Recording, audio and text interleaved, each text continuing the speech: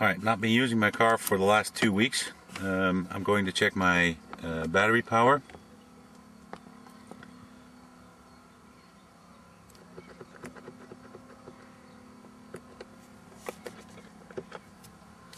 That's my current battery power.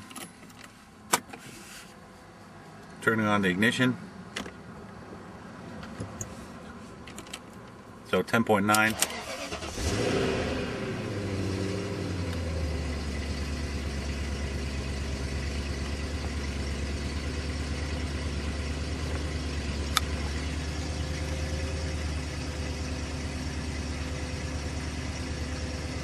Current voltage doing about 70-75 miles an hour.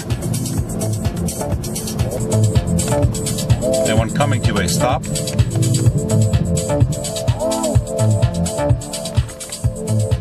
this is without headlights on. That's with headlights on.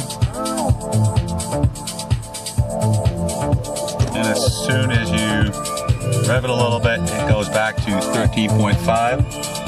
I have to wait for a car to come.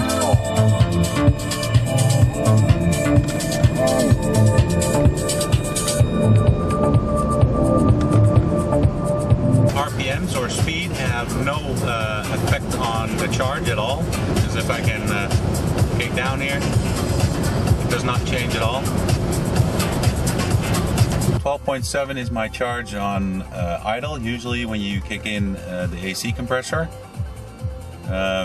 as you see, the RPM jumps up a little bit, and that increases the charge back to what you would normally have when just driving.